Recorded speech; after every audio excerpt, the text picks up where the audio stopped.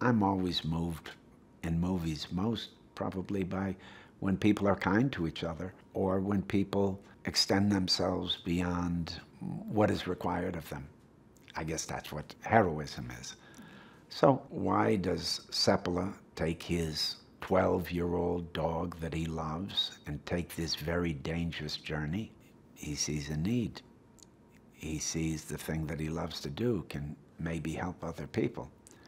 And it's really that simple, even though it may put him in danger and put the thing he loves in danger. So that's a very rich mix. The Seppala that you see at the very beginning, well, it cuts between flashbacks and the serum run. So there's always a tension because the serum run was very treacherous because of weather, because it was such an endurance. It was such a miraculous thing for them to travel as far as they did. And that's intercut with flashbacks. Flashbacks of when Togo was smaller and things were very different. And also, Leonhard Seppala was a very different person because we see him really, he's very pragmatic, stoic.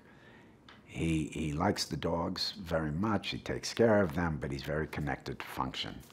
And he only thinks about efficiency and what works, basically. And you see him take this dog that he has no use for, and he becomes very important to him. And in fact, he changes his mind about this dog, and that's the development of that relationship. We got really lucky with Julianne Nicholson. She's really great, and I love playing the scenes with her.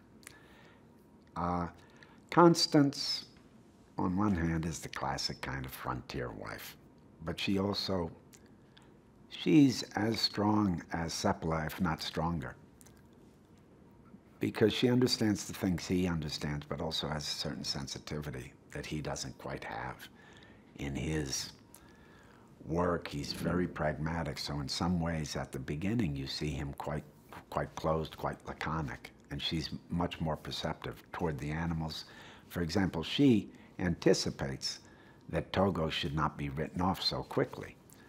And it's really ultimately her that made Seppala, in our story, be patient with Togo and allowed him to flower.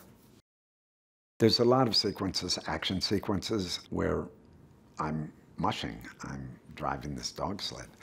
And both in winter and in summertime, because Seppala trained his dogs off-season, which nobody else did.